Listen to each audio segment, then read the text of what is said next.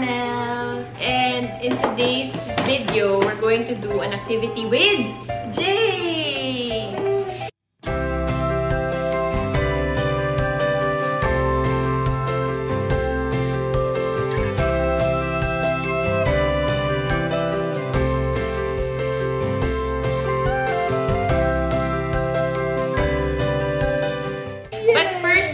We would like to thank you for subscribing to our channel. 7,000 na ang TheLizardoSquad! Yay! Thank you guys for subscribing! Sa mga subscribers namin.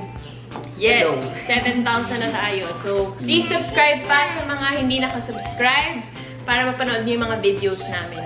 Pagka hindi kayo nag-subscribe dito, wala na. Subscribe kayo. So, yun. So, it's going to be an activity for Jace. It's from Ollie's Boxship. It's actually this one. Pinadalan kami ng Ollie's Boxship. It's an activity for kids. Actually, they're the first in the Philippines na first book-based creative play subscription box in the Philippines. So, this one is the real-life hero set. So, it's 1/5%. So, tatlo na yung kits na makukuha nyo. We have the Hero Squishy Toy. We have the Magnetic Slime Beat the Virus. And we have the Superhero box. So, itong mga box na to, it's nice. Kasi diba, kulang mga supplies din natin ngayon. And it's nice na kompleto na yung materials niya inside. And may instructions na rin. So, what are we going to do today? Jace? What will we make?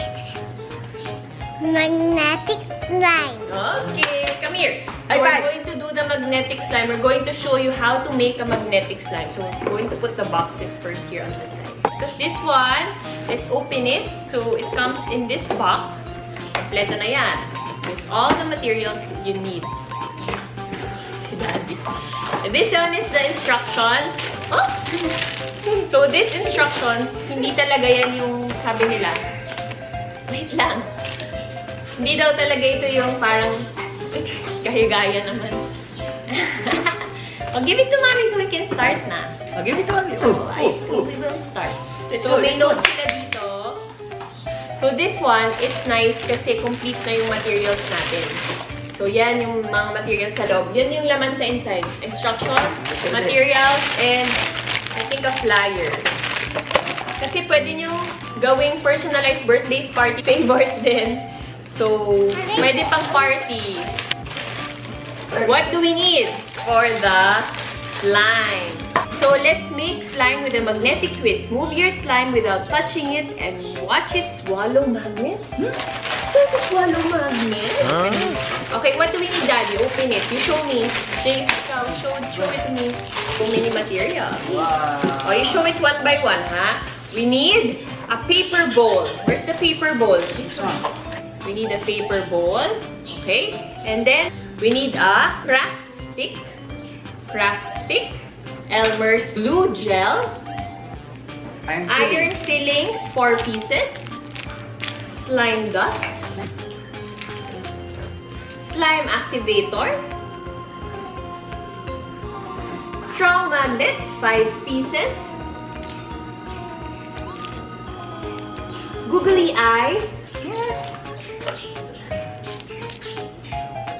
and the monster slime hideout. You put your slime there. Show it to them.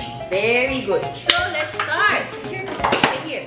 So, this one, kailangan ng matinding concentration. Hindi naman. Nakalagay dito, messy meter is high. So, medyo magiging messy kasi marami kayong haluin. Adult involvement is medium. Since Jace is just 3 years old, tulungan pa namin siya talaga. Kaya nandito yung adult. Tutulungan din kaming mga kids. So, yun. So, ang maganda dito, they'll learn. This one is the adult. And then, the adult will help the kids. Kami yung kids. Yay! And yung milestones na matututunan nila is discovering and moving fine. So, let's start. Let's start, Jace. Daddy, you assist Jace, ha? Okay. So, let's start. Pour your Elmer's glue gel into the paper bowl. Pour it here.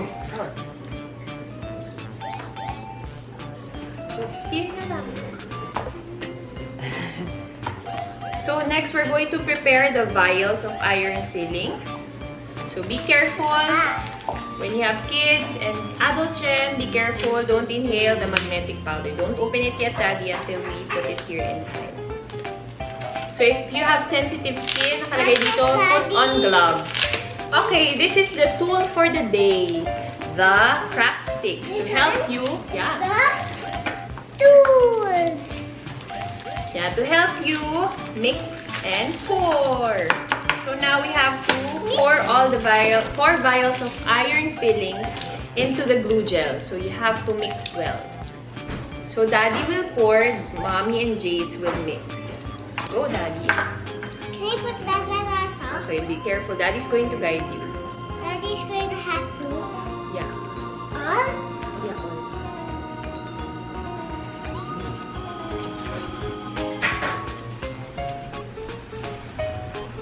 Watch, put it down. Good job.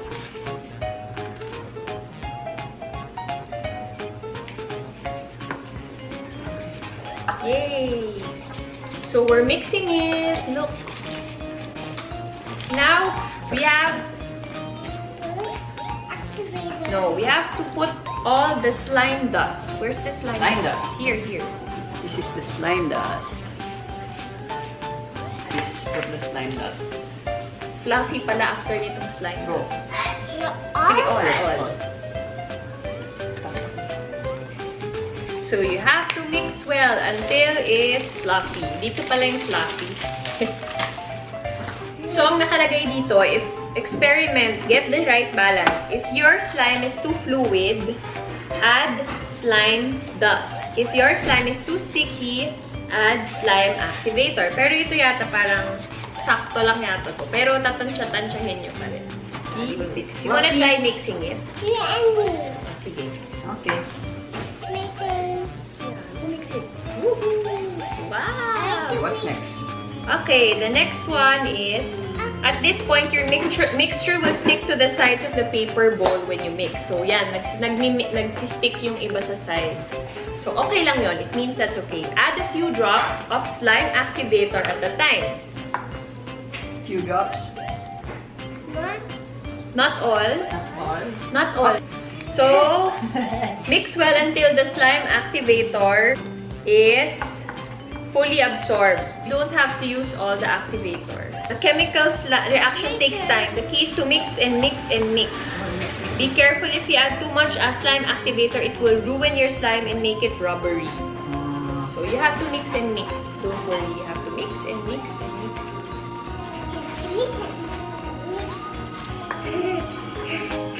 Okay. We'll see. It will work. I know. Wow. See? 2 more steps. Make a handle for your strong magnets. Ask help from your adult to sandwich the craft stick in between your strong magnets. Okay.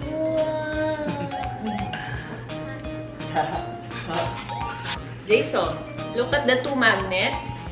Place googly eyes on your slime monster. Place the googly eyes on your slime monster. Put it on the ice monster. Put it like this, Daddy. Kasi we're going to put the mouth of the... Enjoy talaga siya, pati adults nag-enjoy. Enjoy si Daddy. Matanda.